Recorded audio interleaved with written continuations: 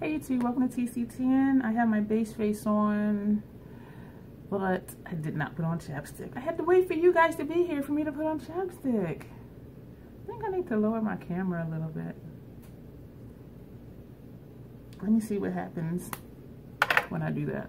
Is that better? I don't know.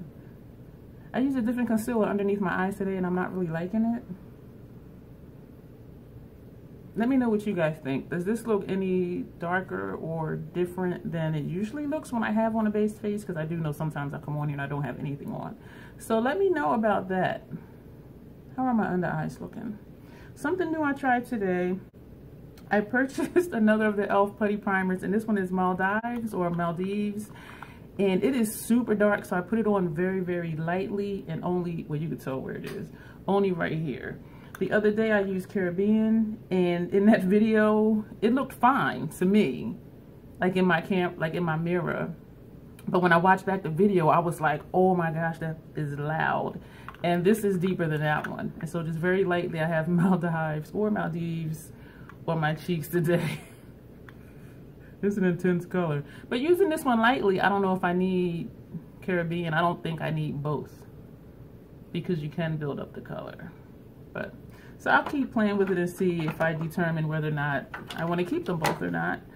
But they were fairly inexpensive, and so does it even really matter? Because it's not like I wasted any money, a lot of money. They were $6. Another thing I tried new today, I purchased the e.l.f. Putty Eye Primer in Rose. And this is what that looks like. Wait a minute, is this Rose? Yes, this is Rose. And I was hoping that it didn't look as pasty as Cream, which is the one I had been using.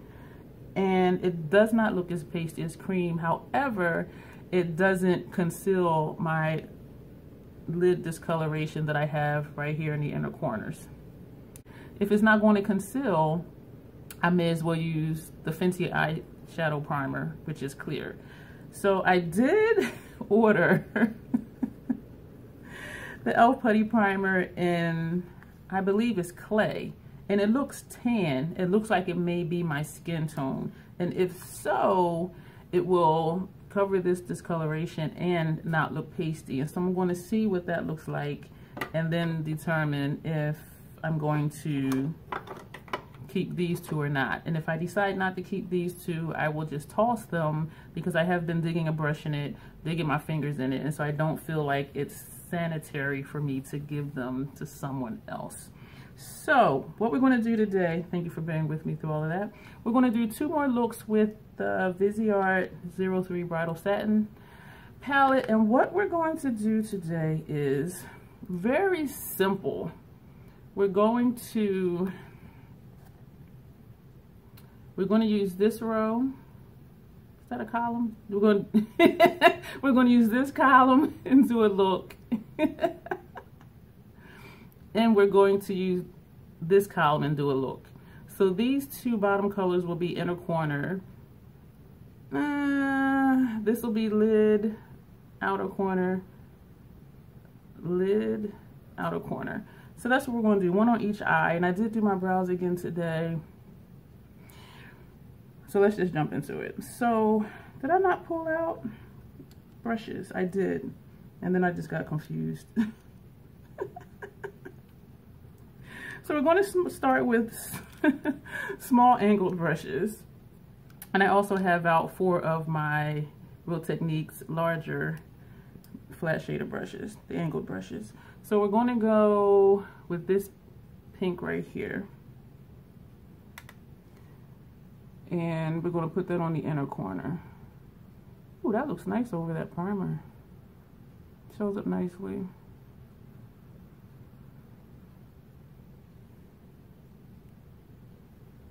Ooh. Let me make sure I don't get my brushes mixed up. Then we're going to take this shade here. But which one looks darker? Like in person, this looks darker. But then will this look better on the lid and this in the outer corner, or vice versa? All right, we're going to put this on the lid. I'm confused. I don't know what to do.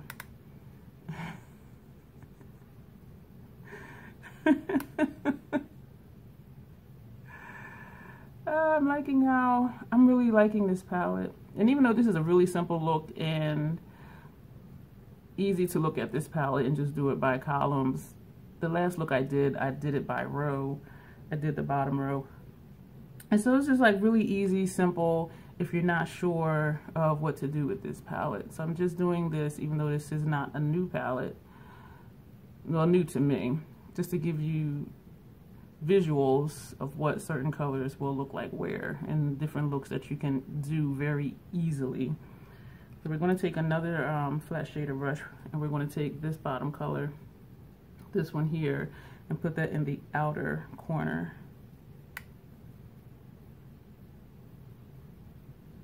Oh, that was a good choice. I think it would look good either way. Either with this one, the center lid, and that purple on the outer corner. I think either way that would look nice. But looking here, this should be on the lid, and the purple should be outer corner, just because this seems to be a more bold color, maybe. But either way, I do think it's going to end up looking monochromatic. So we're not going to do blending just yet, because I'm going to go into the Warm Mattes 10 palette for my crease shade, which actually is transition, because my crease shade I put way up here, because I take my lid colors into the crease so that when I'm looking at you can see them, because if I only put the lid color just on my lid when I open my eye, depending on how thick my liner is, you can barely see the lid color. So that's why I do take my lid colors up higher, so you can still see it when my eyes are fully open. So we're going to take a clean small brush, and we're going to take this shade here and put this on the inner corner of the other eye. Ooh, oh my. Did I know this was this light, bright, shimmery? I don't think I knew that or realized that. Did I use that shade before? I kind of don't think so, because I think I would remember this. Whoa, wow. Okay, moving along.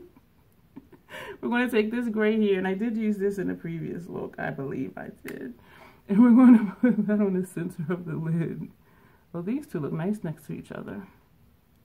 This is a really nice palette. I'm really glad that I purchased it. And I know I said it in another video that I was skeptical to get it. Like, do I want another all shimmer palette? Are these colors going to be too cool toned for my liking? I don't think I look particularly good with cool tone lid colors.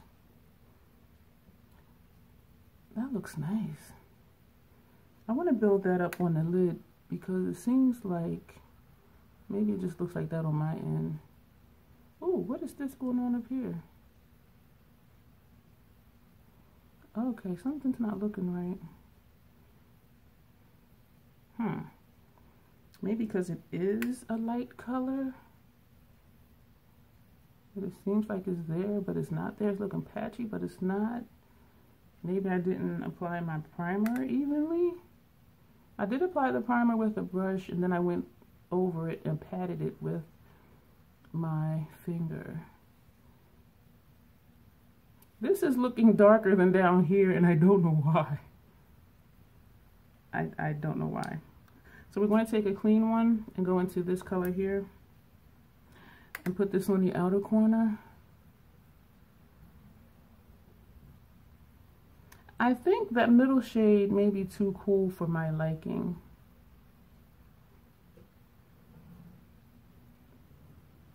That's what I'm thinking.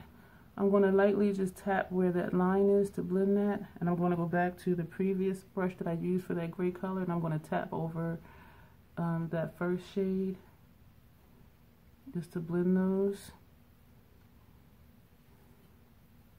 Okay, I'm liking that. And for the other eye, the purple color, the brush I use for the purple, I'm going to tap that over that pink just to blend that. And the brush that I use for the red, I'm going to tap that. And I'm not putting any additional product. I'm tapping this between the line of the purple and that cranberry color, berry color, I don't know. I'm not good at describing colors. I am liking this. I'm not sure I like that gray color. I'm going to take a little more of that pink. There we go. That's what it looks like. And put a little bit more of that here. And I'm going to take the brush I used for that purple. I'm looking at the brushes to see which one has the purple. And I'm just going to tap over that line to blend that in. I like how those two look together. Okay, so we've used 6 brushes. Yay! So we're going to put this down and we're going to go into, excuse me, the warm mattes. And as usual, I'm going to take this shade here because this is like a non-color for me, which is awesome. I love it. And I'm going to dust this above the lid color just to blend that out and also to cover up that primer, even though it's not as pasty as the cream one. I do still prefer that, as I'm noticing, to still cover that up with a matte shade, a matte skin tone shade. And so I'm just blending, blending. I have another one of these. This is why I buy more than one brush if I really like it. So I'm going to take a clean one, dip into that same color, and do this side because I don't want to mix the lid colors here above this line on this side. I'm wondering if I want to do a brow bone highlight, and I kind of don't think so. Because I'm looking in that palette and I'm thinking what would look nice as a brow bone highlight that's not going to be too shimmery.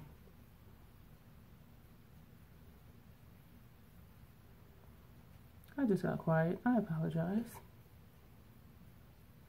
So, 2 easy looks.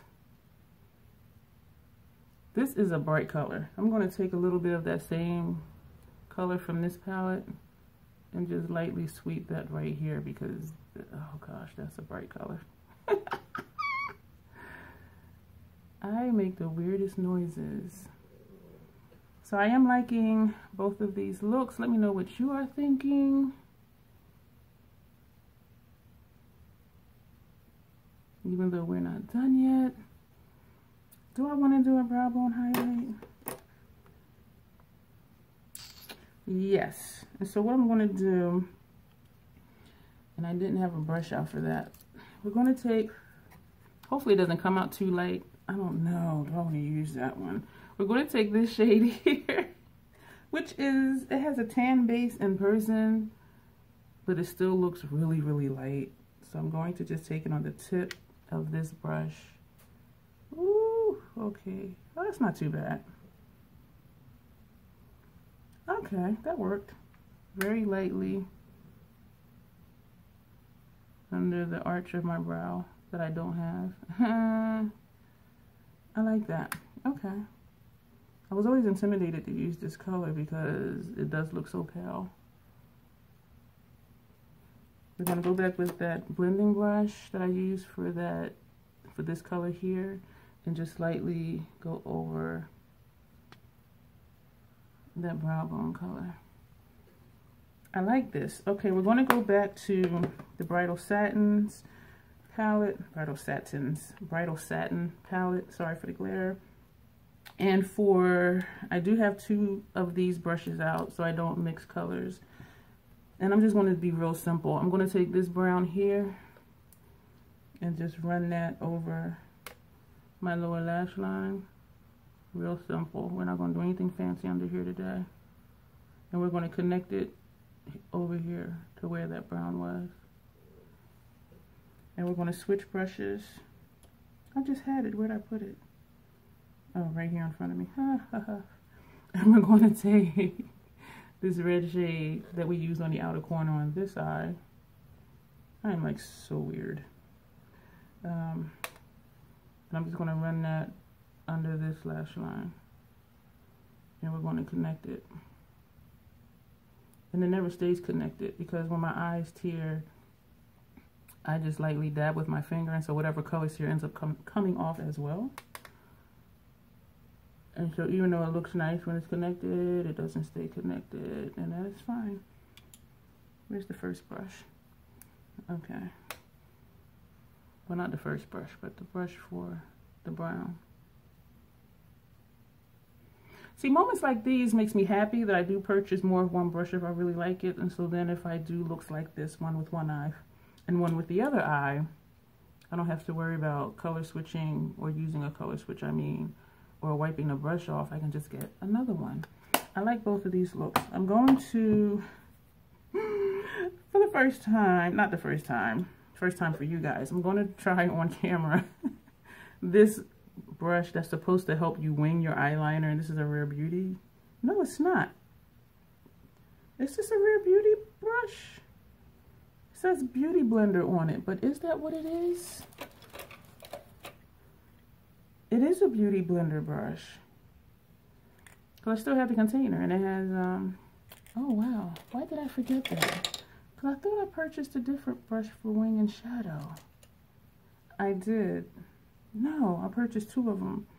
What? Why am I thinking it was a totally different brush? Okay, let me just do what I'm doing, because I'm like beside myself right now. We're going to take the MAC Black Track Fluid line, which is a gel liner. I used this brush before, and I'm like, okay, I need to practice with this brush.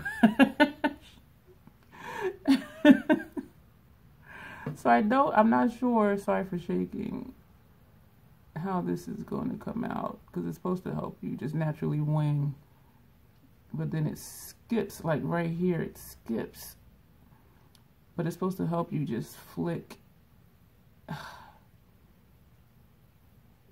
and it did flick, but it skipped like right here in this part. So that's why I need to practice, or just give up and just keep using a brush like this one, because this one is really easy and perfect for me. Okay, I like that this is longer than the eyeliner brush I used the other day, the Hourglass one, this one, because then it's easier for me to get into this corner, and I know I had problems in that video doing that. So even though this is supposed to help with the wing, I don't know. I don't know. So we're going to move on to the other eye. Same brush. Oh gosh, and do this eye and see if it, yeah, this one, I definitely need to practice. And one wing always goes up and one goes down, and I know it's my technique, and the more I try to fix it, the worse it gets.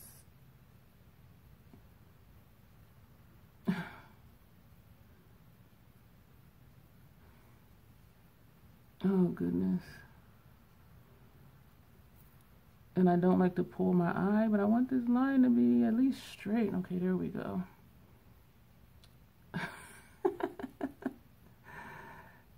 Oh goodness.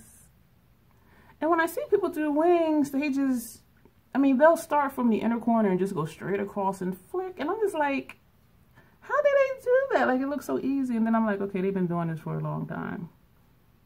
Or at least like consistently practicing for it to look so easy, because it's never that easy for me unless I'm using an angled brush. But then still, if I follow the shape of my eye, one ends up down and one ends up going up because my eyes are not symmetrical. And so I have to be aware to make sure I flick to make it go up. See, this one I like. This one looks like a Joker mustache thing or whatever. That's not even a Joker. But one side I always like and one side I don't. And usually I don't do wings this far out because they're never, ever, ever the same. And when the wings are baby wings, like this, if I smile, it'll get eaten up in my smile line. Where this one is just like, why is this thing hanging over here? So that's another reason why I don't like really, you know, do all of that, because it just doesn't suit my eye shape. And I'm just trying to get this one even with the other one, even though I think that looks funny as hell. We're gonna leave this like this. Oh my gosh. Switching topics like I usually do. I also purchased, this is back to eye primers. I also purchased the NYX, I don't even know what it's called, skin tone eyeshadow base. Because I just want something that's not going to, why does it look oily on top? Oh, it's a plastic thing on here. I'm so goofy. Because I want something that's going to look like my skin tone and not look ashy or pasty. And maybe I can just not even have to put shadow up here. So that's what I'm trying to do. And so I'm probably just wasting my money trying all these different liners. I mean, not liners, but primers. But none of them are expensive. And so I don't really mind, even though it does still add up. What was I going to do? Interims. The Hourglass Ocean Floor that I used the other day, which did not irritate my eyes, which was great. It did fade fairly quickly because my eyes do tear. And I did not, can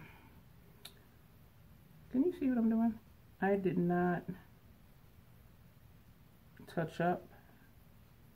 I don't touch up my makeup. Even when, you know, before COVID, when I would go out, I might touch up my lipstick or my gloss, but that's about it. Like, as far as, you know, putting additional powder on, or, you know, some people do carry their eyeshadow palette with them. And I used to do that. I used to carry, you know, whatever makeup I wore that day, eyeshadow palette, eyeliner, mascara, I would carry it with me, but then I never used it. So finally I'm like, why am I even carrying this around? And now my eyes are tearing. Where's my Q-tip? I'm going to put on mascara. This is a sample, probably need to throw it away, of the Fenty. I do have a Zoom call at 7. So even though both of my eye looks are different, these will be complete looks. I haven't worn mascara in a while. I do like this wand because the longer bristles are good for the top lashes, and the shorter bristles are good for my bottom lashes.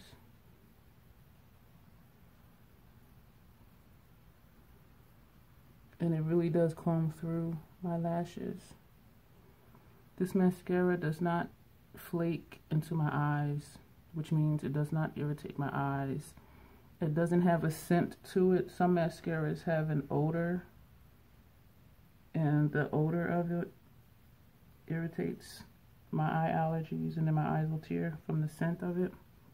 This one doesn't do that for me, and it is the sample, so I don't know if the full size one would be different, but I do have a full size, I believe, for when I get rid of the sample. For lips, I'm going to be really simple. I'm going to use Hot Chocolate Fenty Gloss Bomb. What do you think about these eye looks? And you get a full eye. I did mascara today, so what do you think about that? I like this color Gloss Bomb, the Hot Chocolate, because it gives a little bit of color, but it also accentuates my natural lip color. So I can wear this with any look, I think. So that's why I like that. This is the complete look. Let me know what you think. Let me know how my under eyes are looking. Do they look different than usual when I do a full face? Does it look lighter? Does it look darker? And also let me know what you think about this eye look. So this eye is this row. This eye is this row. So let me know what you think. If you have this palette, let me know what you think about this palette. If you recreate these looks, and excuse my mustache wings. Thank you for being here, and you will see me in the next video.